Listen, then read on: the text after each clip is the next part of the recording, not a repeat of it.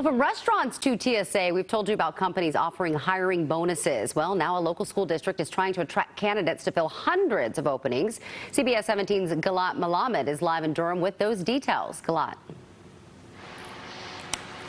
Angela, this is not the first time Durham Public Schools is offering signing bonuses, but they say it's extremely hard to recruit now, having to compete with other districts and corporations.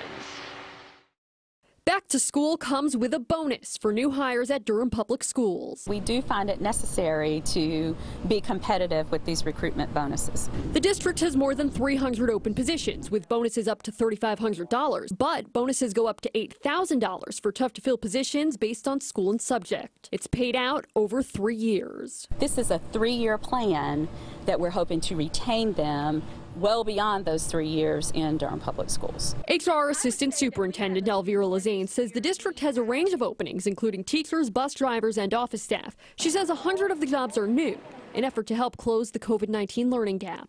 I wouldn't say that COVID is the issue.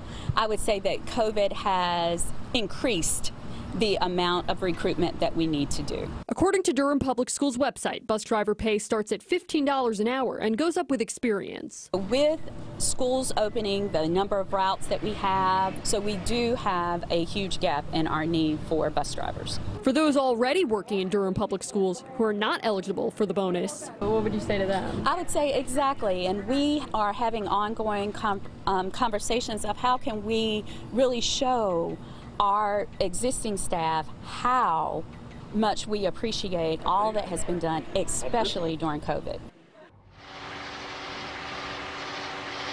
The district says these bonuses are paid for through COVID relief funds.